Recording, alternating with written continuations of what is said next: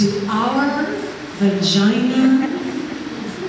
Can I see you laughing? Are you uncomfortable with Vagina Monologues? Yep, you heard that right.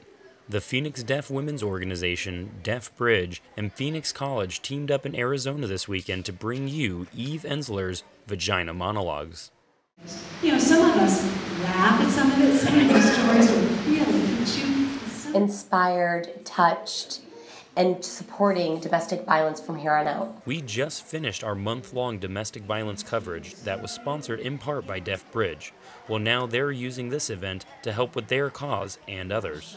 We're going to donate some of the money to the Who Will Answer campaign, and we're also going to keep some of the money for DeafBridge to fund a hotline and a shelter here locally. The hashtag Who Will Answer campaign is fighting for 24/7 access to a national deaf domestic violence hotline, but the monologues aren't only meant to fund these causes.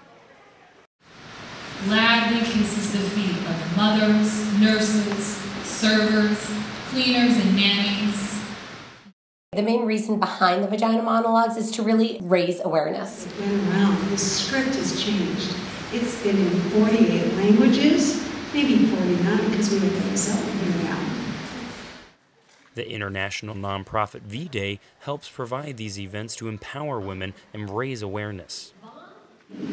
You know, for the last 16 years, $100 million have been raised.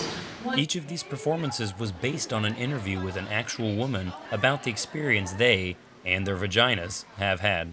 I think that's really what keeps the Vagina Monologues going. Plus, you have this kind of transformation where you get to match each story to each woman, and then you get to have the money for local domestic and sexual violence agencies so they can continue their work. The MC for the night, Jack Cook, came all the way from California to work this show, and so did some of the audience members. Love. You can learn more about the organizations that got involved by following the links that we have posted below.